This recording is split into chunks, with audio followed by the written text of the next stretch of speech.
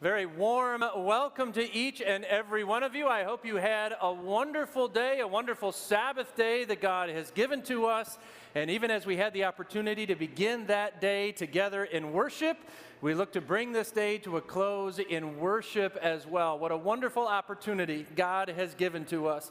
So again, welcome to each one of you. As we gather in this place, as we are here for worship, God wants to greet his people. I'd just like to invite you to stand to receive that greeting tonight. Well, congregation, God greets us this evening with these words: grace, mercy, and peace be to you from God our Father, our Lord and Savior, Jesus Christ, in the fellowship and power of the Holy Spirit. And all God's people said, Amen.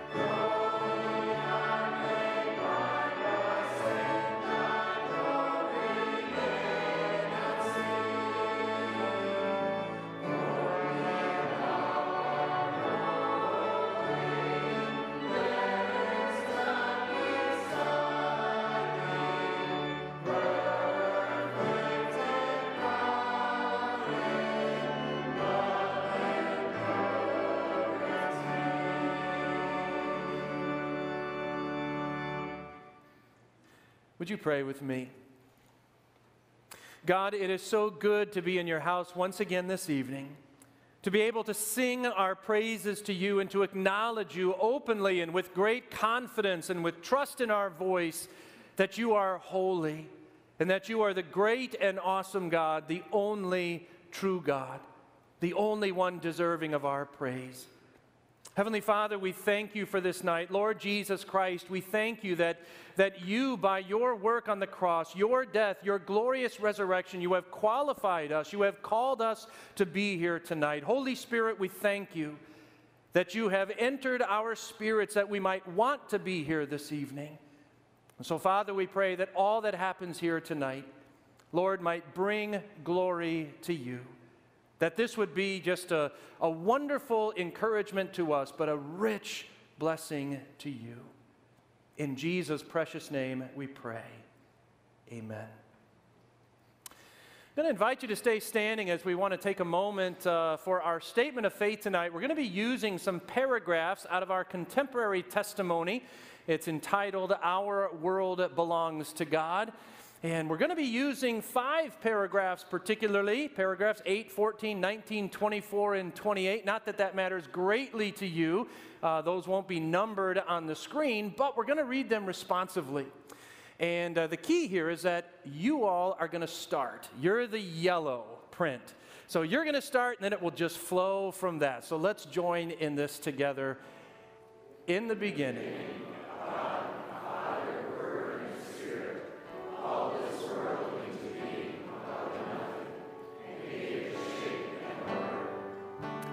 Early in human history, our first parents listened to the intruder's voice. Rather than living by the Creator's word of life, they fell for Satan's lie and sinned. They forgot their place. They tried to be like God. But as sinners, they feared the nearness of God and they hid from Him.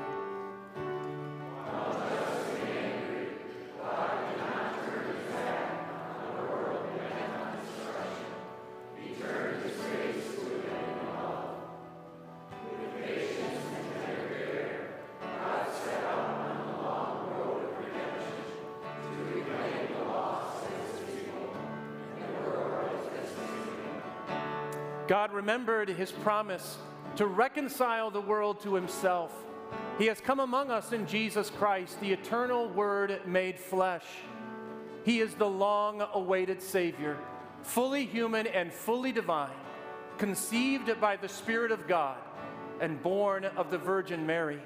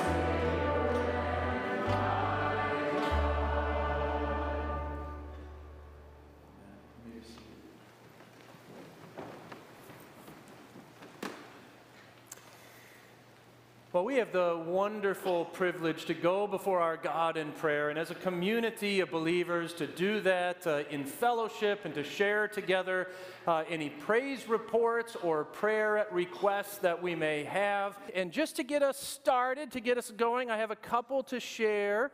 First of all, this came from Randy Menken. His son Jim had shoulder surgery recently, and it was a pretty intense surgery, lots of pain that he's dealing with. So just pray for Jim and healing, and for Marv Stott, too, if you would. Julia has informed me that his condition has deteriorated a little bit such that he is no longer able to use a walker, so he's rather restricted in that way.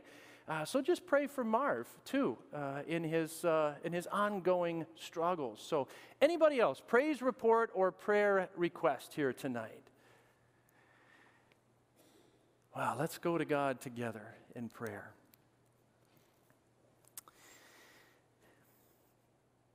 Heavenly Father, it is so good to be able to just close our eyes and fold our hands and to know that you are here. And to know that as you have promised that right now as we come into your presence, that we have your undivided attention. That although you are master of this universe and you are making sure that the sun continues to track in its path, that nevertheless, that when your children cry out to you, that you hear and that you will respond. It's an absolutely amazing thing, and you are an absolutely amazing God. And we thank you and we praise you just simply for who you are. Apart from all of the wonderful things that you've done for us, just the wonderful God you are.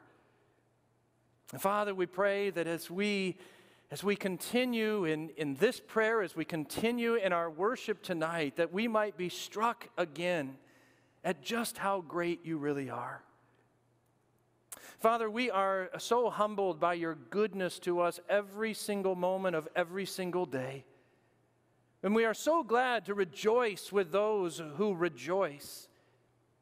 Father, we are so grateful, as the Alfrings have shared, for the 53 years of married life that you have blessed them with. And Father, for all of the blessings in those 53 years that you have given to them, all that they have experienced, the ups and the downs, but as they can testify that you've been good and marriage has been good, and we are so grateful for that. And Father, we are so grateful to hear as well from Jen as she shared with us about a sister-in-law getting remarried, and that it's been a long journey for her and for the entire family. But now it's a point of rejoicing too.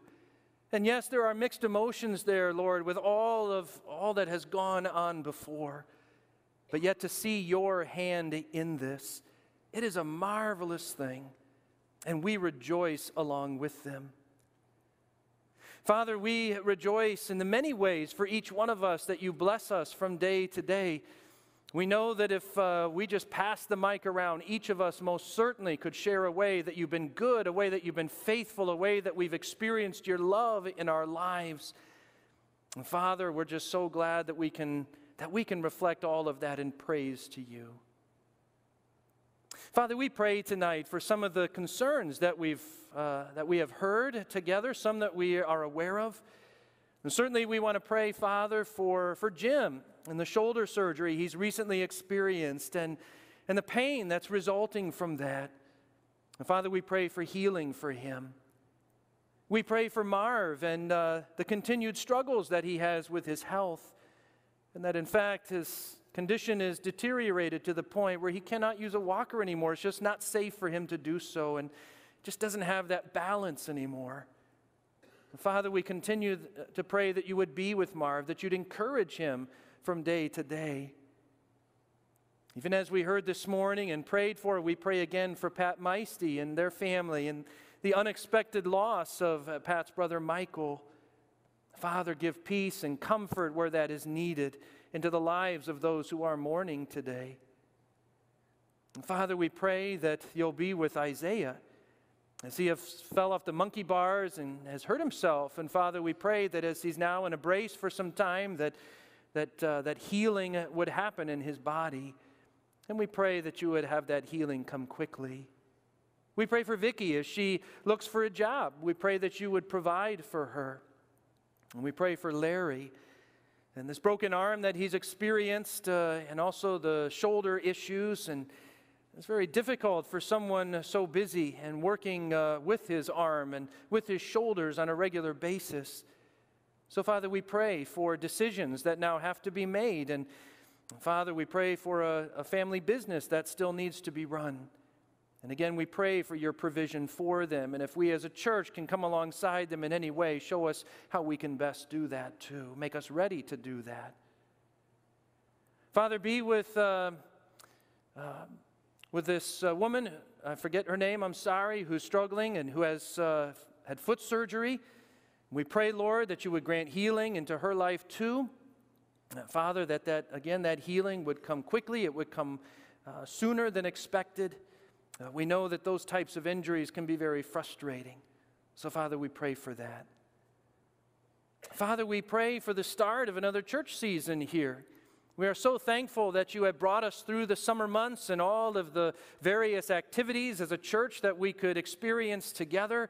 All of the various places where families could go on vacation and do all kinds of different things. But now as we settle back into a fall season and the beginning of our church programs and Wednesday activities, Father, we pray for that. We're excited about these. We're so thankful for all the volunteers.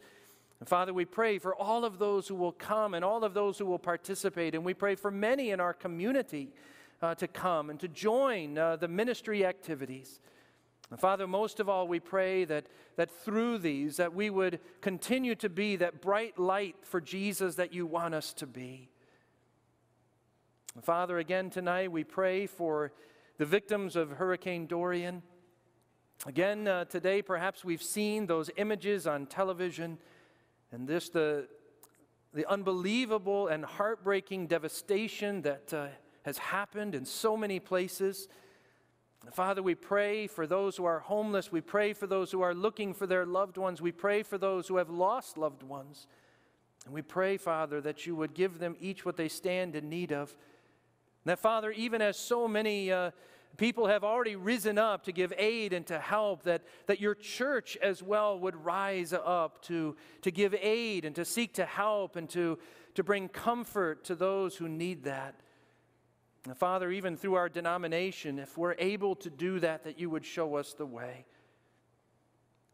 Father, we know that there is so much to bring before you in prayer. And we are so grateful for this privilege, this opportunity, that you've given to us.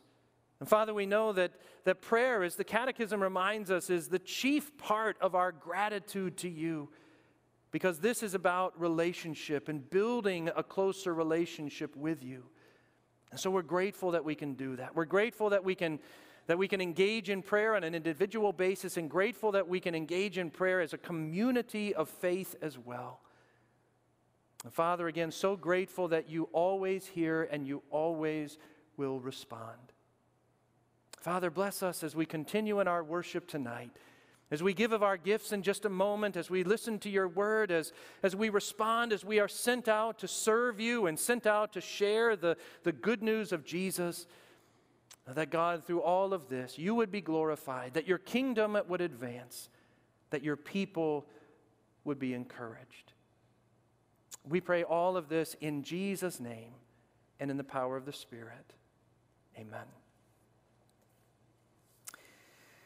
Well, this time we do have the opportunity to give of our gifts. The offering tonight is for Growing Hope Globally, and may we give as God leads us to do that this evening. Our offertory tonight is a setting of Psalm 139, which we'll be hearing from in the sermon in a few minutes. I invite you to read along or sing along, or just listen if you'd rather. This is called In You, O Lord, I'm Found.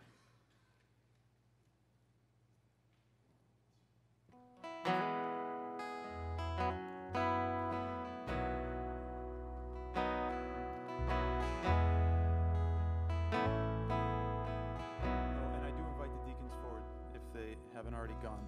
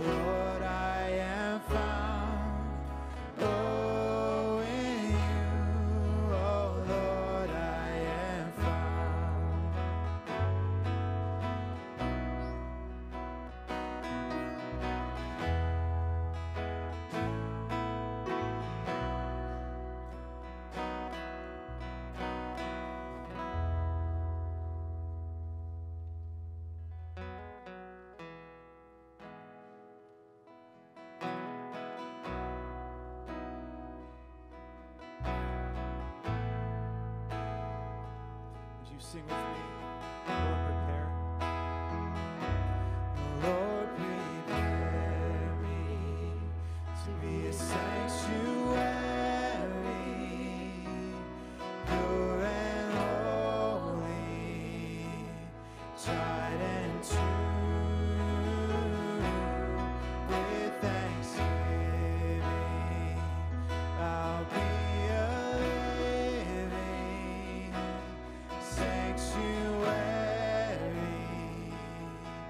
for you. Lord, prepare me to be a sanctuary,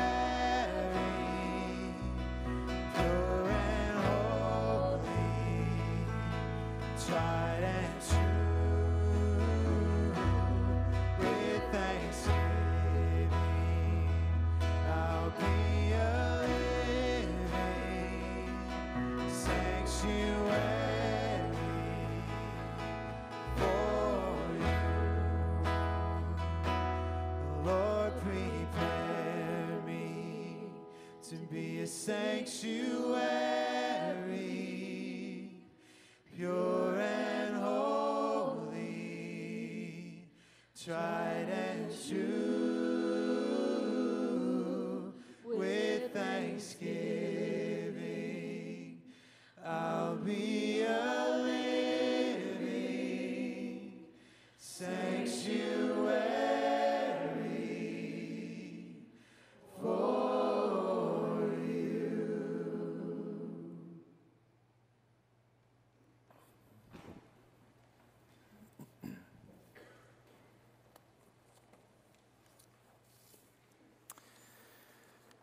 Thanks, Noah, and everybody else for that special music number. I really appreciate that. And then to sing that song, Sanctuary, and be prepared for God to fill us tonight. I appreciate that very, very much. And congregation, as most of you are well aware of, through the summer months, we have just been kind of going kind of Sunday by Sunday, taking a look at certain psalms. We've been involved in this series called Songs of the Saved. It's a series in which we're taking a look very specifically at what I imagine are familiar psalms to most of us. In fact, we started this way back on May 19, believe it or not, and as I reflected on that, that was just the Sunday after my installation. So we've been at this for a little while. So it's just been all the way through the summer, but tonight we are bringing this particular series to a close. Lord willing, next Sunday night, we are going to dive headlong into an overview series on the Heidelberg Catechism, and I am really excited about that. But right before we get there, we want to kind of wrap things up by taking a look at another familiar, maybe even a favorite psalm for many of us, and that is, as Noah mentioned a moment ago, Psalm 139. So I'd like to invite you to take your Bibles out and turn there. I'm going to read that psalm for us, the entire psalm, all 24 verses, and you're going to find this on page 618 of your pew Bibles there, page 618. And again, this is Psalm 139. It's a psalm of David. So here David writes, is carried along by the Holy Spirit. O Lord, you have searched me and known me. You know when I sit down and when I rise up. You discern my thoughts from afar. You search out my path and my lying down and are acquainted with all my ways. Even before a word is on my tongue, behold, O Lord, you know it altogether. You hem me in behind and before and lay your hand upon me. Such knowledge is too wonderful for me. It is high. I cannot attain it. Where shall I go from your spirit, or where shall I flee from your presence? If I ascend to heaven, you are there. If I make my bed in Sheol, you are there. If I take the wings of the morning and dwell in the uttermost parts of the sea, even there your hand shall lead me, and your right hand shall hold me. If I say, surely the darkness shall cover me, and the light about me be night, even the darkness is not dark to you. The night is bright as the day, for darkness is as light with you. For you formed my inward parts. You knitted me together in my mother's womb. I praise you, for I am fearfully and wonderfully made. Wonderful are your works. My soul knows it very well. My frame was not hidden from you when I was being made in secret, intricately woven in the depths of the earth. Your eyes saw my unformed substance. In your book were written, every one of them, the days that were formed for me, when as of yet there was none of them. How precious to me are your thoughts, O God! How vast is the sum of them! If I would count them, they are more than the sand. I awake, and I'm still with you. Oh, that you would slay the wicked, O God! O men of blood, depart from me. They speak against you with malicious intent. Your enemies take your name in vain. Do I not hate those who hate you, O Lord? And do I not loathe those who rise up against you? I hate them with complete hatred. I count them my enemies. Search me, O God, and know my heart. Try me and know my thoughts. See if there be any grievous way in me, and lead me in the way everlasting. So as far as we're going to read in God's Word tonight, and may He bless His Word to us. Well, congregation, commentator James Montgomery Boyce, whose name you have heard before if you've been tracking along with the series, and certainly whose thoughts have been invaluable to me as we've made our way through this series, looking at these various Psalms. Well, he says, as he begins his reflection on Psalm 139, he says, somewhere in J.I. Packer's writings, there is a reference to Puritan theology as theology of the older, better, wiser, and more practical sort. Well, that, says Boyce, applies to the Puritans, but it applies even more to Psalm 139. Here, he says, is theology that is even older, better, and wiser, and even more practical. It is theology of the very best sort.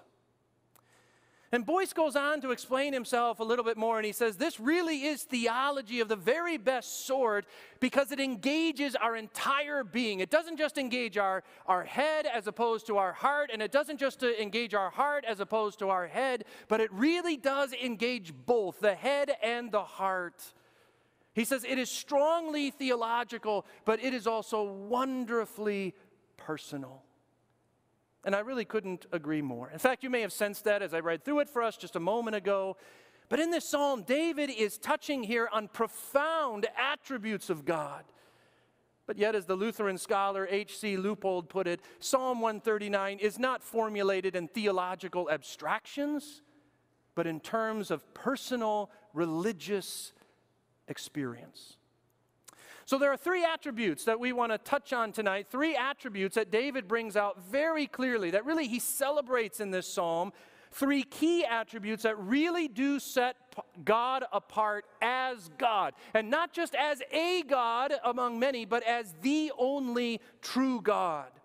We find those three attributes in the first 18 verses of this psalm, which really break down rather nicely for us. You can even see it in the text in terms of three specific stanzas.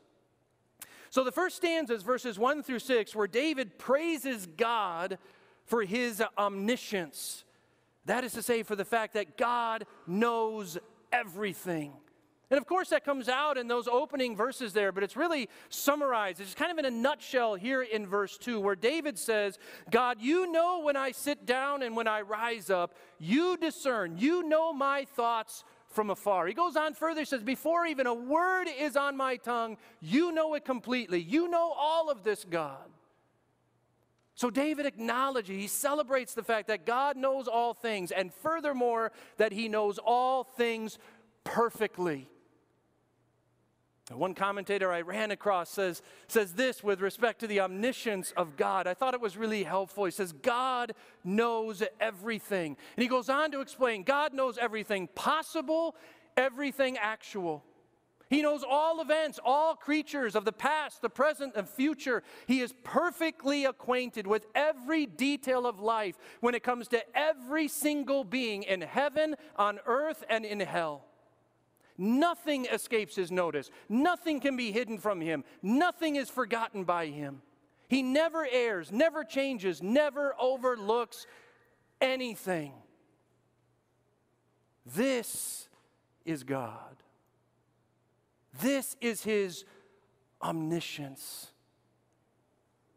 The great theologian A.W. Tozer adds this. He says, God knows instantly and effortlessly. Think about that. Instantly and effortlessly. All matter and all matters. All mind and every mind. All spirit and all spirits. All being and every being. And because God knows all things perfectly, he knows no thing better than any other, but all things equally well. He never discovers anything. He's never surprised. He's never amazed. He never wonders about anything, nor does he seek information. And he doesn't ask questions that he doesn't know the answers to. This is God, says David. And for David, and really for any one of God's children, knowing this about God, it's not only wonderful. In fact, David goes on to say, this is too wonderful for me. This is too much for me to even take in. But it's not just wonderful. In fact, it's a great comfort. It's a marvelous comfort. Now, some people might want to argue that point and say, no, God is interfering in my privacy, right? All these privacy issues today, that God shouldn't know my thoughts before I think them. God shouldn't know what word is on my tongue before I say it. But as God's children, we say, what a wonderful comfort. That's not something to be scared of. That's not something to threaten us. That is a wonderful refuge. God's omniscience. Then the second attribute that David praises God for is his omnipresence. All right, this incredible reality that God is everywhere. That in fact there is nowhere, as David says, there's nowhere he can go, there's nowhere that any one of us can go that God is not. So verses 7 through 12, it's the second stanza of this psalm. It celebrates exactly that. And I want to take a moment and just have you listen to those verses again. David says, where shall I go from your spirit? Where shall I flee from your presence? If I ascend to heaven, there you are. If I make my bed in Sheol, in the depths, as the NIV used to put it, you're there. If I take the wings of the morning and dwell in the uttermost parts of the sea, even there your hand shall lead me, your right hand shall hold me fast. If I say, surely the darkness shall cover me, and the light about me become night, even the darkness is not dark to you. The night is as bright as day, for darkness is as light to you. One person said, never has the pen of man more effectively described the omnipresence of God. And no doubt he's right. But at the same time, David also captures the incredible security that God's omnipresence brings into the lives of those who are his. And what great confidence that gives us to know that wherever we go, wherever we may find ourselves, that it is never too far away from God, that he is always where we are, that there is nowhere where God's presence cannot be. But wherever we are, there God is. And then the third attribute that David praises God for in this psalm is his omnipotence. All right, that is to say, his complete and absolute power. And very interestingly, it's an omnipotence that David sees mostly displayed in one of the most intimate of places, and that, of course, is a mother's womb, right? That's what he talks about here. That's what he describes in verses 12 through 18, the third stanza of this psalm. And I would suggest that most of us know these verses really well. I think these are verses that even are near and dear to our heart if we were just to pull some verses out of this psalm. These may be the verses we know the best, particularly verses 12 through 16. In In fact, as you know, these verses are very often cited in the pro-life movement as proof, of course, that life begins at conception, and rightly so. These verses speak directly into that very, very clearly, tell us that life begins at the very moment of conception. It is right then and there that God's creative power is at work. He is fashioning, He is forming, He is weaving, He is ordaining. And without minimizing the pro-life movement usage of these verses, I think we need to remember that this comes in a bigger context here, in a bigger picture that David is presenting to us of a God who is all-powerful and a God whose power simply cannot be thwarted. Now, it can be challenged. It can be challenged, but it's not going to be overcome, and it is not going to be defeated. As one person put it, a God whose will is resisted, whose designs are frustrated, whose purposes are checkmated, possesses no title to deity, and so far from being a fit object for worship, merits nothing but contempt. But that's not our God, says David. So, in the first 18 verses of this psalm, David takes the time to go through these three attributes of God. The fact that He is all-perceiving, He is all-present, He is all-powerful. But as I mentioned at the very outset, this psalm, although it is strongly theological, it is also wonderfully personal. And in the closing stanza of this psalm, here in verses 19 through 24, David declares two practical and very personal implications, a personal response to everything that he's proclaimed. And first of all, in that respect, David declares that he wants nothing to do with evil. He wants nothing to do with evil persons or their evil desires. He wants absolutely nothing to do with it. Verse 19, "Oh, that you would slay the wicked, O God. O men of blood, depart from me." David says, keeping in mind all of this that I know about God, the one true God, I want nothing to do with evil. I want nothing to do with the evil schemes that evil men devise. So taken was David with the majesty and the glory of God, the wonder of who God is, that he wants absolutely nothing to risk or threaten or to compromise his relationship with God. And so as David goes on to declare in verses 21 and 22, and maybe these are verses that perhaps make us bristle just a little bit, David says, "Do I not hate those who hate you, O Lord? Do I not loathe those who rise up against you? I hate them with complete hatred. I count them my enemies." And maybe if we were to lift those verses out of this psalm and just take them out of context, we would say, wow, those verses really make me bristle. Are we supposed to really talk like that? But David's point here, in the context of Psalm 139, is to say David is declaring his absolute allegiance and loyalty to God and to absolutely nothing and no one else. And the fact of the matter is, as children of God, like David was, as we are by grace through faith in Jesus, you and I, we need to be able to say the same thing, maybe not with the same words, but with the same sentiment of spirit. Declare that my allegiance, my loyalty is with the one true God. And only Him. That's what David is saying. And then secondly, David goes on to declare as he brings this psalm to a close that he wants to continue to walk and to grow in God's way. And he acknowledges that he's going to need God's help to do that.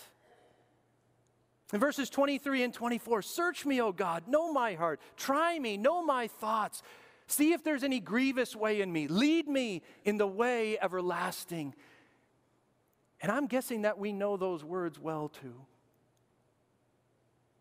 But do we comprehend just how courageous a prayer that is?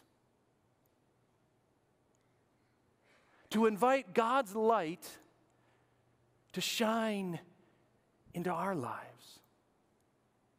And say as David does, "Here I am, God, search me, test me, try me. If there's anything in me that shouldn't be there, get rid of it. That's a brave prayer. That's a courageous prayer. But as Boyce reminds us, he says, it is what every wise believer should desire. Every wise believer. That's what we should desire. That was David's desire. And may that be our desire as well. In response to what we now know, to what David has shared with us of the one true God.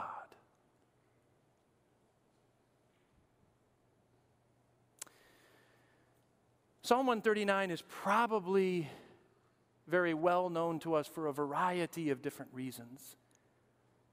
But I hope that now that we've had a chance to take a little bit closer look at this psalm, I hope that we're not just kind of saying it's one of our favorites, it's one that kind of sticks out to us just because of a verse or two, but in fact now because of the entire psalm. Because it celebrates the all-perceiving, the all-present, the all-powerful God. And that based on that, just like David, that we are ready, that we are willing to pledge our allegiance and our loyalty only to this God. And that we're ready to surrender ourselves completely to Him. Well, I hope that we've found it interesting to make our way through these Psalms. Now, many of them favorites, many of them that we turn to again and again. We see them reminded up there, the ones that we looked at through this study, Psalm 1, 19, 23, 27, 32, 42 and 43 together, 46, 51, 91, 98, 103, 121, and 139. These are Psalms we turn to over and over again, and I hope that you have found it enlightening to dig into these just a little bit deeper. I hope that you've grown in your appreciation for these Psalms. That was the goal.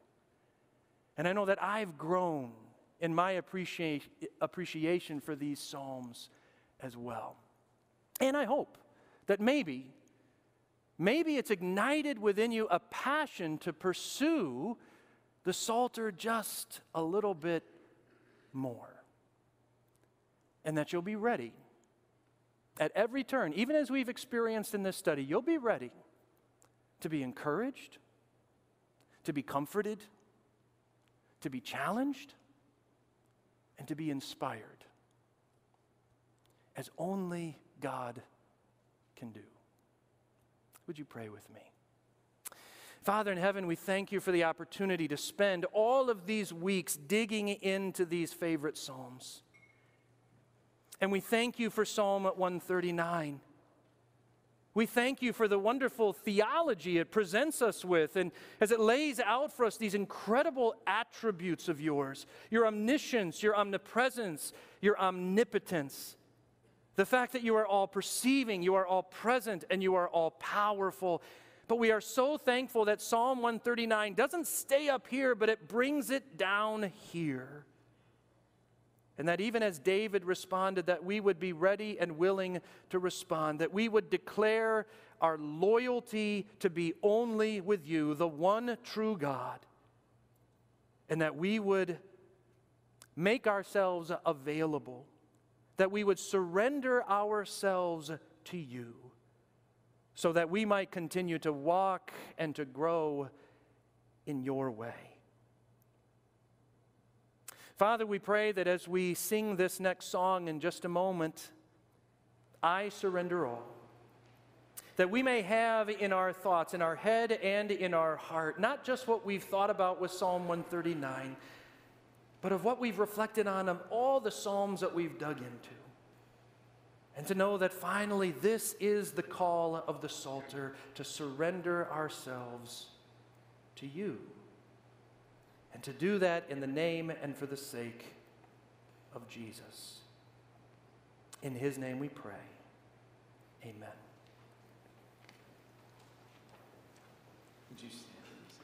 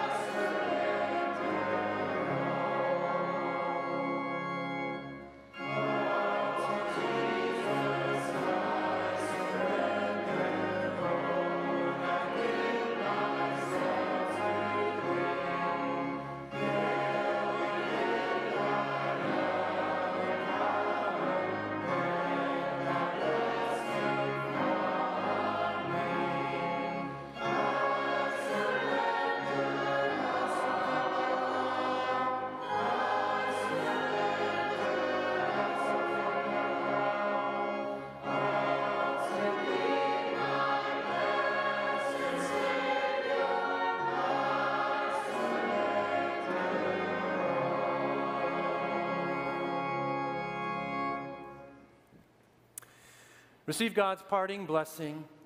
May the love of God the Father and the grace of Jesus Christ the Son, the fellowship and power of the Holy Spirit be with you all now and forevermore. Amen.